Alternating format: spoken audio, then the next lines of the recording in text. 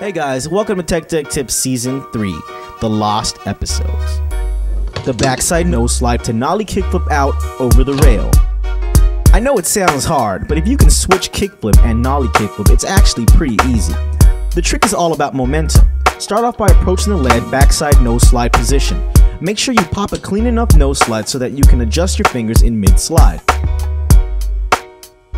If you can't nose slide, don't even try this trick.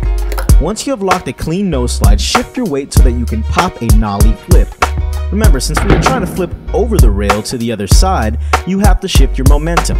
I would try to do this stationary several times before you try to link this off a nose slide. Once you have them down, I would say your techie meter is off the charts.